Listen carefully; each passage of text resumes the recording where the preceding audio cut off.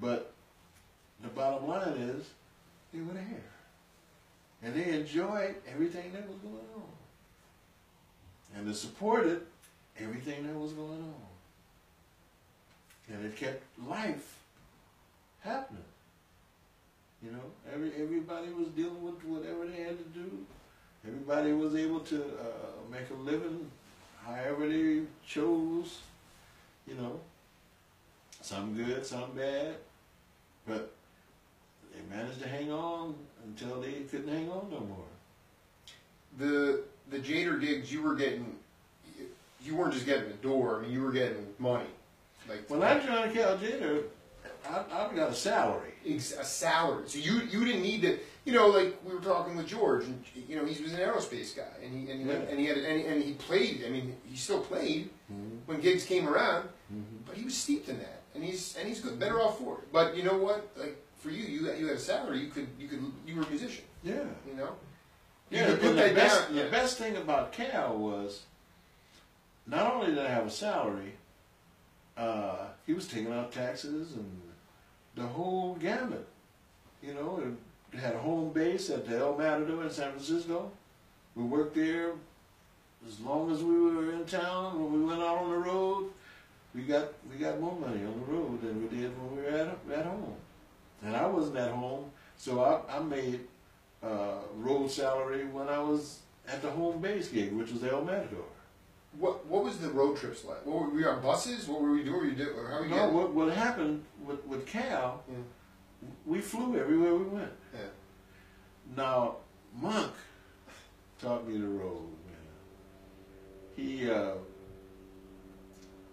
said, "Man, Cal's about to fire the roadie. Let's take the job and drive the truck. We got to set up the instruments and stuff anyway. So we'll drive the truck. We get paid for driving the truck.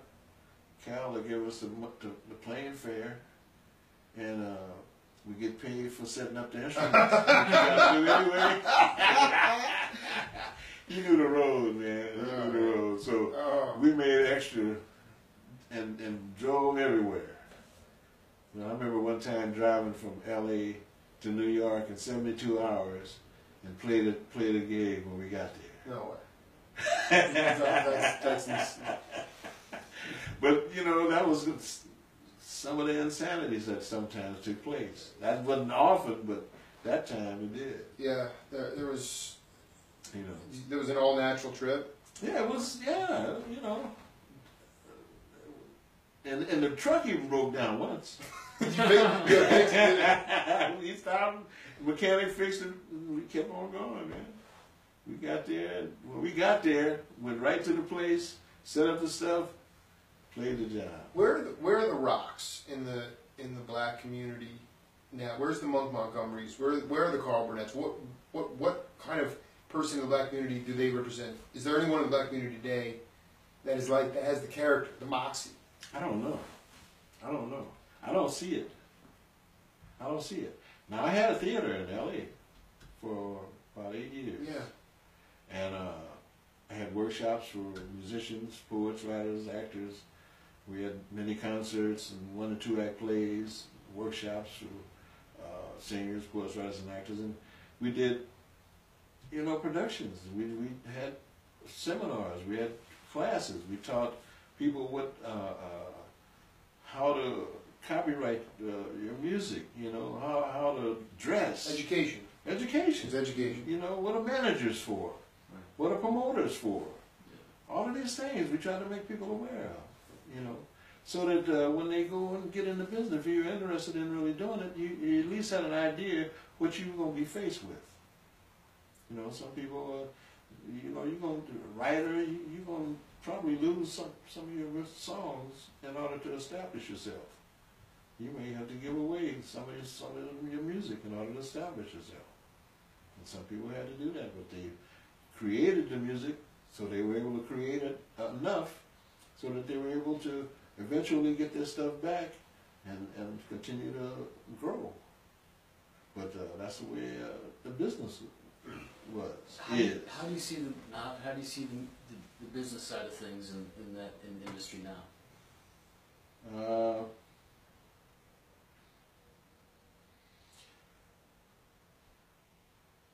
I don't look at it. Yeah. I don't look at it now. I mean, I see the different things happening. I see people doing things. I haven't been working as a musician. I haven't been doing any work as a musician. I've gotten away from it. In fact, after the theater, when I left there, I think Billy Higgins and Kamal, they got my chairs and the stage that we had been performing on, and they called their place World Stage, and that's still We saw it today. functioning. But I left and moved to Pasadena, and I didn't play any music for 4 years, man. I just had to get away from it because I got to a place where it was hard to work in town because people in town said, well, you local, so we don't want to pay you, you know, what you're asking. Plus, you got your own club. So I ended up having to go out of town just to work. So I wore out my family, I wore out my friends, trying to keep my place open. Yeah. No, this is real. This is real life. Yeah. It's real life. Yeah, man. Can you talk about what, you know, after playing with Cal, what happens when you leave that time? Fill in the blanks between that and the theater. In the theater? Yeah. No, there's way too we can't just do there's too many blanks. There's just Because see what ended up happening, what I realized what was happening with Cal, I really got close to Armando Peraza, and really began to understand clave, which is keeping time, being able to keep time, we didn't play time. And once I understood that, I realized that that was the key to everything. Right. So I figured, okay, I got this together. What's the next thing for me to do to try to complete myself? So then the opportunity came for me to join Three Sounds. So I joined the Three Sounds because that gave me an opportunity to learn how to play the blues and learn how to play straight ahead. it was getting funky at that time, dude. Yeah, It was getting real funky at that time. Yeah. There's the Indelible album for me is master arranging by Monk Higgins, I'm just trying to figure out that piece, the Soul Symphony. Okay. To date, the longest track of one of the more complex pieces of music that I've really ever come across. At the time, was that played on AM radio? Was that track played? Not AM, no. Well, whatever. All of the jazz music. There was only one station on AM. I knew there was. It was Jake Feinberg's station. Is what it was. Wow, okay. I don't know. Yeah, there was one station that played jazz on there, man. And for the life of me, I can't think of that guy's name. But he was well-known voice because he used to do commercials. He used to do a lot of voiceovers and stuff. Okay, but here, have some fun with me. You guys are in rain jackets, and there's animals all over the cover. Where was your head at that time? Like, please tell me. Because that's the stuff I get off on. That's what I show my daughter. I show my daughter that. I say, you see these guys? I said, Han, they were living life. And you need to live. You need to live. Don't get sucked into this robotic society that we're turning into. That's all we're turning into now. And that's just humor me. Okay, now listen to this.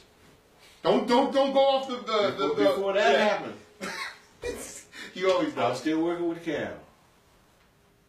Vince Guaraldi came and sat in with us one night, and I said, "Man, I'm doing this play around the corner, and it's been pretty successful, and we're gonna record the music, and I wonder if you and the bass player can do the music with us."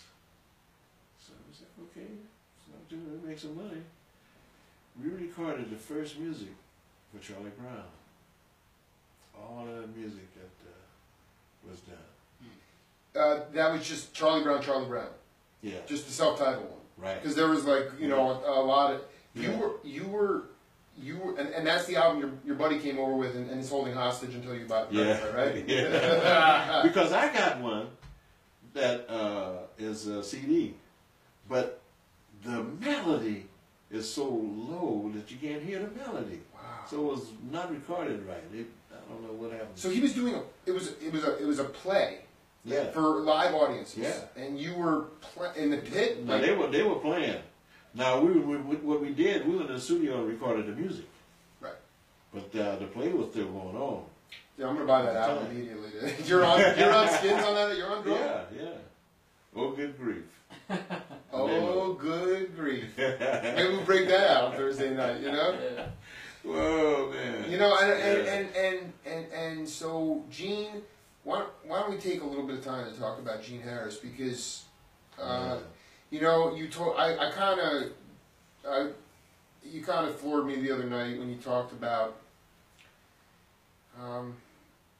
the work that you did with him, and then you went to Blue Notes for an advance on for new music, and they said, well, we're not doing that much anymore, and it broke Gene's heart. They said we spent the money for promotion, and we only have a certain amount of money that we spend for promotion, and we spent the budget, so that's it.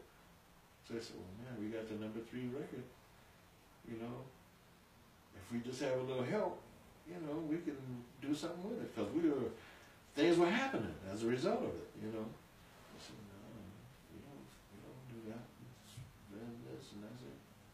It was the #3 record. They weren't making money off that? You know, they were making money, but they didn't care about jazz. That's when, you know, he realized that, hey, man, jazz is right off. So,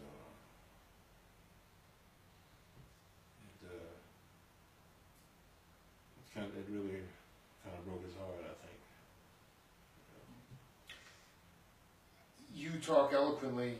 I don't think I can ask anyone better to talk about the thing that he's going to lose his mind if he hears me barking about it again. This idea of, but I just think it's prescient, the idea of that time period being the end of music as part of our culture. And I want you to talk about it. Well, I think at that point with the 3 sounds, right at the end of that first band, the first situation, you know, we traveled with quite a few different people. At one point, Monk Montgomery was a bass player. At another point, when Monk left, I got Henry in the band. He traveled with the band for a while.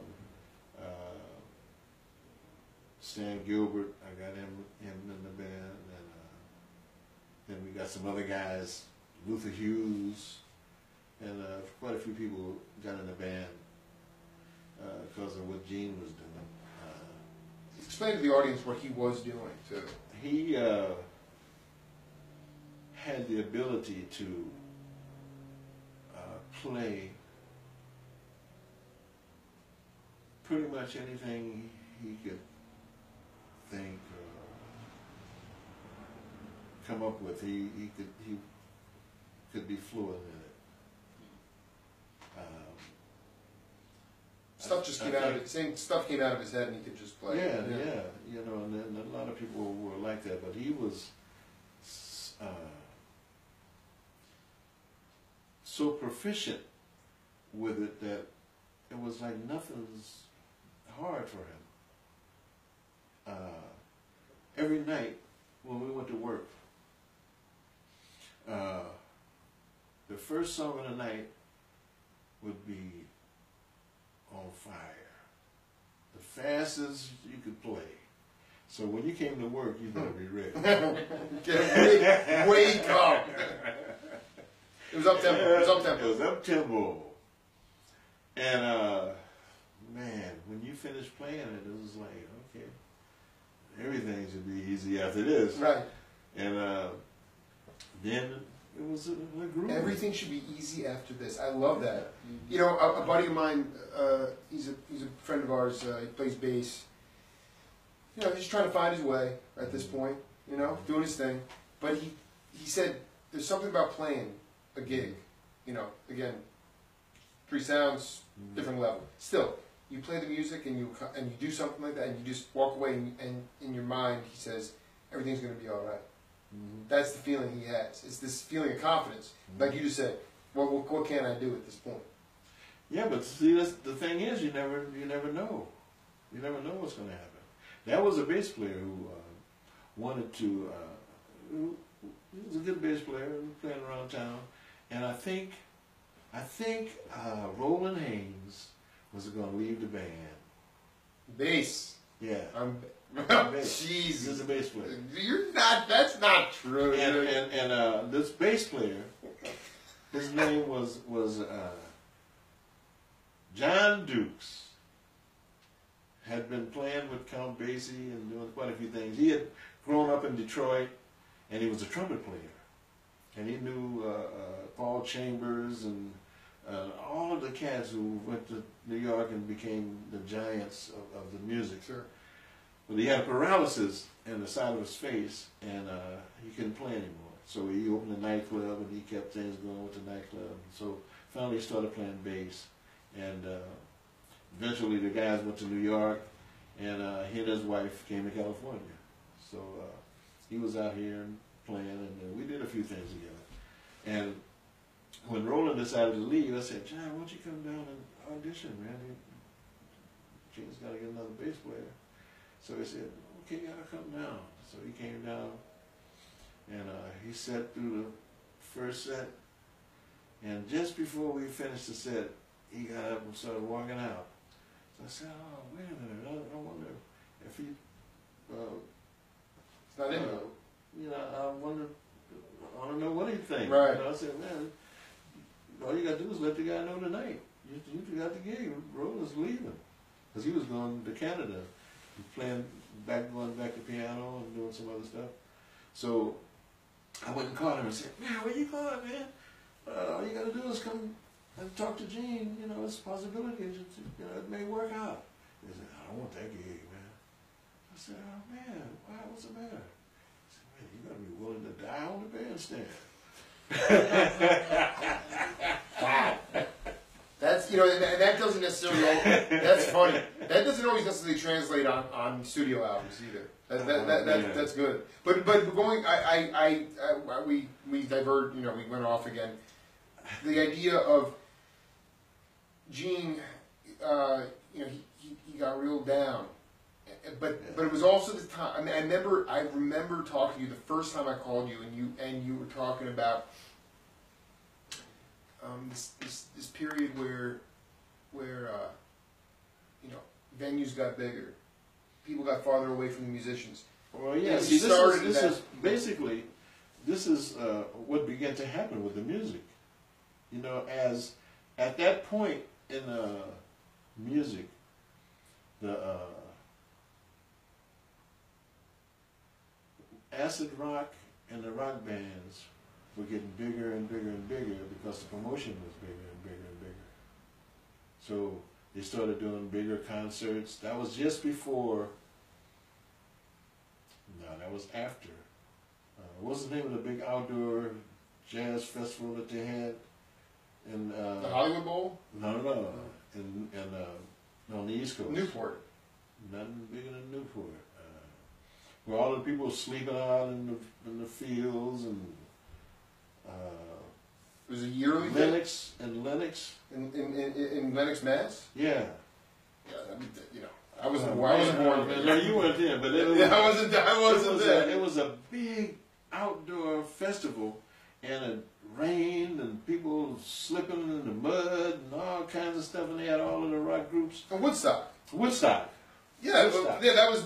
Yeah, I thought I was thinking jazz. Yeah, you said jazz, Yeah, but that no, was no, that it was wasn't like jazz, no, no, you said no. jazz. That's what threw me off. Okay, no.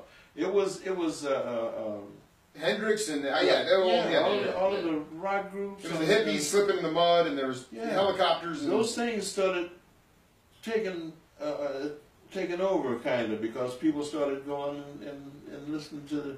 people were doing acid. Yeah, everybody was getting high. People were tripping out. You know, so it kind of changed things. But what happened? People began to start doing those big concerts, and they started using the big speakers and blasting them real loud and doing all kinds of things. So it made it difficult for jazz artists because people began to start looking at the happening rather than just a musical experience that was taking place before. Wow. So the big situations began to take over, and people lost the vibration that you get in a small venue. There's a certain vibration that takes place. It's like a cycle that comes from the music to the people, and they feed it back, and it's like an unknowing happening that takes place that really kind of regenerates everybody that's involved. But in a big situation, it doesn't happen because of the dynamics with the speakers and It's very sterile. yeah. So It can happen, but it's the intimacy of the small venue. see, in order to try to do it, they got the big speakers and made the music loud. But in order to do it, it was damaging to the ears of people. So they had to get it. They started getting higher to try to compensate. That's the best. That's the best way I can put it. The distortion was so bad they had to get higher. Yeah. They get higher. Oh man. Oh, it really took it out, man. So that could only last so long. I mean, that fell apart, and then the next level was something else. But by then, the whole concept was lost because whereas musicians before that used to go to a town, and sometimes you stay 2 weeks, one place, you know. But when those concerts started, people started saying, "Oh, wow, man, why should I go and play here for a week? And I can go over and play this concert over there. I can make as much as I make in a week. I can make that in 1 day. So I go over and play the concert and forget about the other situation." It's a value shift. Yeah. There was values. Yeah. Because there were other things aside from the dough that you were going there for to be cultured. Yeah. You were going there for 6-7 days. You live with people. You learn how to mentor. You learn how to, if someone's struggling, you take care of them. It's a family, right? Yeah. Becomes a family. See, that was lost. The family got lost. Lost. Pivotal. I was lost. And it hasn't Regenerated. No. Hasn't regenerated. In fact, because most people aren't even aware of it. Most people aren't even aware of that situation, the things that happened in those times. It's looked upon like, oh yeah, that was the olden days. The value of it is lost. The value of it's lost. That seems to me. Jazz was the closest thing to it that we had to bringing people to share experiences in those ways. The same thing. You know, it was one of the last of those experiences, and it happened in a lot of different ways. It even happened through the music. I told you about how one of the ways that guys tried to reach out was through avant-garde music, a whole lot of different things, experiences. People tried other things, and other things that were happening before, they realized that, shoot, it's weird anyway, we might as well be weird. Yeah. You know, and people started doing strange things, playing in different ways, and sometimes the guys that were really thinking created situations that really had life to it. It created a situation that you could really feel, but you had to really concentrate in order to be able to do it. And I used to play with guys who were doing it, and sometimes I could follow what was happening, and sometimes I couldn't. But after a time, I realized that there is a form that these guys are playing. They may not be able to express what it is or say what it is, but there's a form that they're playing that if we can channel it, we can deal with this. And can you give an example? Well, one day I was looking at TV, and they had one of those missile firings shot out into space. Yeah. And after a day, I think, it was supposed to come back into the window.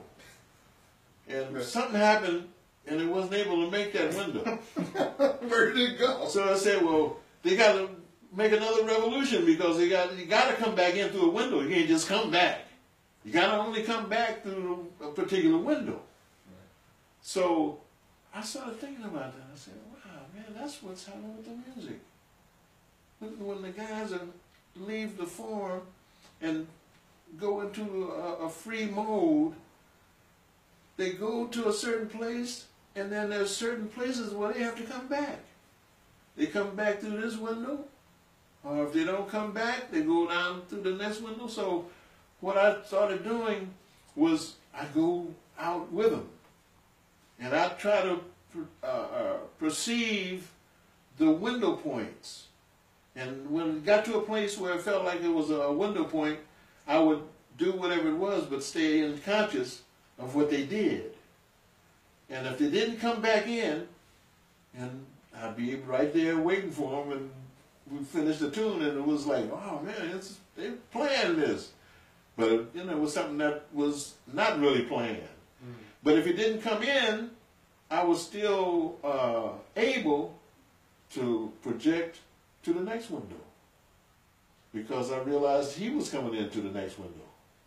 Because you have to, when you come to the window, you have to commit, or else you're not going there. But when you make a commitment, then you have to go. So in that commitment, you can come in, and then you deal with the progression, and it's worked for quite a few people. Quite a few people dealt with the music and were able to adapt, but not only adapt, but to show people that this is coordinated.